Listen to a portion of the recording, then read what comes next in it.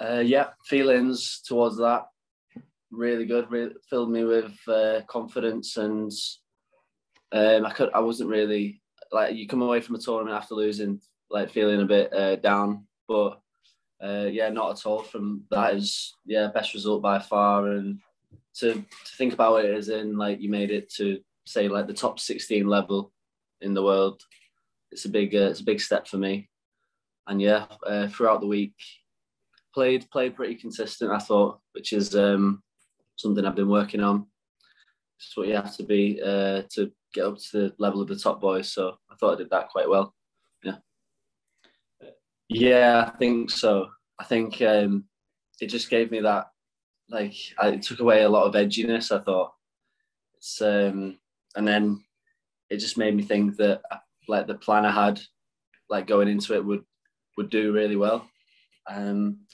Like I didn't go in too nervous. I thought like I'm the lower ranked player and I've just beat him. I've got a lot of confidence from like previous results, so I just thought there's nothing to lose. And then when I get into that mindset, I usually play quite well, which is what happened. Yeah. It was a step up. Yeah, I've only, in terms of like top players, I've only been on court with like James, Nick, and who else? Yeah, top player Rosner once. So it was like a different level to what I was used to, and it was good to like just learn from it really. And it was good to, I think in the first game I came out and surprised him a bit, like in like a few things that I can do with like putting away loose shots and stuff. But then he completely flipped the pressure. Like he didn't give me any options after that. He put me under a lot of pressure, and yeah, it was good to experience it really. I thought I learned quite a lot from it. Yeah. I coming out of lockdown, yeah, and then I had Manchester, Qatar, and Egyptian Open. It was like I was finding my way a bit and putting the pieces to the puzzle together. And now I think I'm finding the way I want to play and putting it all together, being consistent with it, and then being tough as well. But yeah, I was getting close to a few players like Waller and Tamimi, players like that, Salazar, but then not being able to like get over the line at key areas. So I think I have come around the corner a bit with that, and I think it's showing a bit in my matches. Yeah, it's definitely something we're not used to. Having to stay in your hotel room it was strange at first. Yeah, I think Manchester was 2 days altogether. Qatar was, I think, a 4-day quarantine.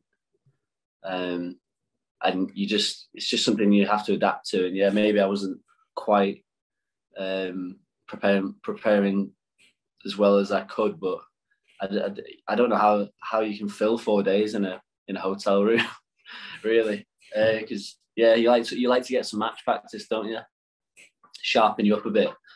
But I tried. Yeah, it was basically just like experimenting. Like, what do you do within 4 days? I was trying to train in a hotel room, and maybe I got a few things wrong, but it was good to, like, it's a challenge, isn't it? Everyone's in the same position. Like, it's not an excuse, is it? Because the other players are adapting a lot better. So I think I've got used to it now that I've learned how to cope with that. Yeah, definitely. Whereas maybe sometimes I've got it wrong, as in like you'd usually maybe make the few days before a tournament a bit lighter, but because now you have a few light days when you're at the tournament, I think I've worked out a better way of like going about it, like maybe going a bit harder with the training before you set off, before your flight, and then you're resting up while you're on your flight, your quarantine day, your testing day, whatever you got to do, and then I'm ready to go. So I think I have adapted a bit to that a bit better. Yeah, I think so. I think I've always thought there's been parts of my game there that could show potential of getting up there, but I've not really been like I said, piecing it all together. well. But now that I'm doing that, I definitely think I can, get up to that level, top 20, maybe further. And I'm putting a lot of work in to get as high as I can, as soon as I can, really. Yeah. Really looking forward to it, yeah.